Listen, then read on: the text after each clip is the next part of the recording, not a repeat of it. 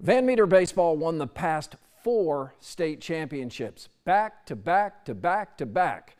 The Bulldogs 1 win from reaching state again. Pella Christian and 4-time defending champ Van Meter, and we are in for a barn burner. Scoreless for 7 innings.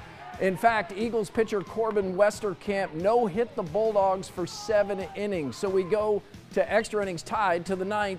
Caleb Van Arendonk on third. Simon Belzer flies to center. It's caught.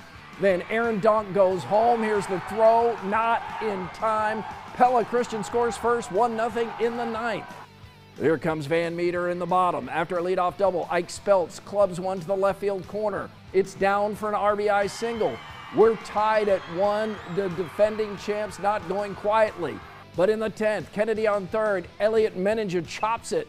Dogs can't handle it. Run scores. PC back on top. Upset alert.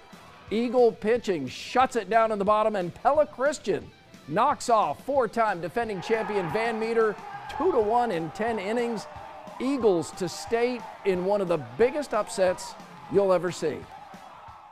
I mean, this feels amazing. I mean, coming into it, we had nothing to lose, right? They had everything to lose, so we just played confidently the whole time, and it was so much fun. Oh my gosh, it's a dream come true. I've wanted to go to state since I was a freshman, and this is the most amazing way that we could have possibly done it. Like, knocking off, like, hats off to Van Meter. They played a heck of a game, but to knock them off as like you said, the 4-time defending champ in the 1 seed, like, that's just a cherry on top.